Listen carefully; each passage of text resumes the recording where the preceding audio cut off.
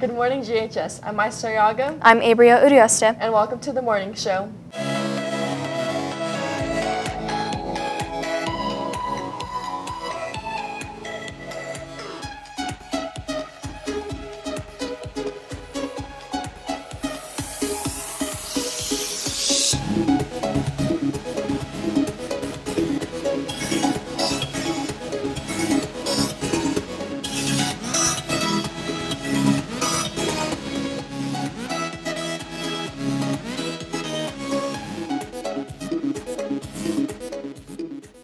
Today we begin with an announcement about the upcoming fall concert on October 10th in the Performing Arts Center.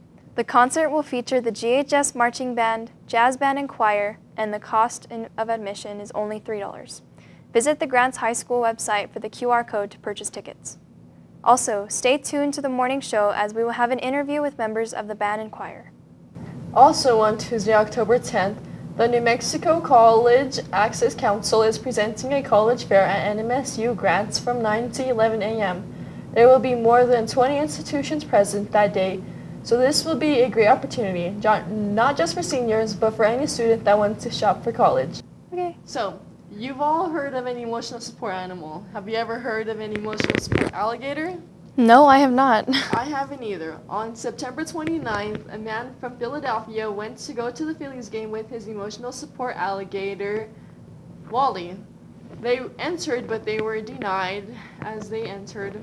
But the owner says that he was invited by the Phillies fans, by their teammates, and yet they were denied entry. So I don't know what happened there. That's weird. Some miscommunication or something. Yeah, I've never heard of that before. That's so cool. On October 1st, 2023, a woman named Dorothy Hoffman went skydiving in an attempt to set the record for world's oldest skydiver at the age of 104. She states, "Age is just a number." After a full 7 minutes, they finally landed safely on the ground, and Hoffman said, "Wonderful. It was so wonderful up there. The whole thing was delightful. Wonderful. Couldn't have been better."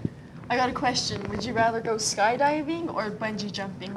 I think I would rather go skydiving because bungee jumping scares me. It does. It seems like 1 minute the rope can just snap on you, but It can snap, skydiving, yeah. I feel like you know that you're falling, so like you're already prepared Yeah, to fall. and you have a parachute, so Yeah, you're covered. Obviously you're covered. Now let's go to the sports calendar for today. The GHS volleyball teams will hit the road to Aztec to take on the Lady Tigers. The Lady Pirates have only 2 non-district games remaining, including today's game before district's action next week. Hello, I'm Aubriana Garcia, and I'm here with... Maestra Sariaga. And today I'm going to be interviewing her about some volleyball. So, you recently played Cottonwood. How was the game? I think the game went really well. We were hustling a lot, which was pretty intense. At the end, we kind of got comfortable with our lead because it was 2-0, and I think we just weren't focused. And the crowd was really intense, and so it was kind of messing with their heads a little bit, I thought.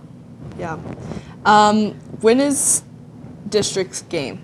I'm not sure. I think it's in 2 weeks from today. We play against Valencia, so it's coming up pretty quick. Okay. And what position do you play in volleyball? I play a middle hitter. Okay.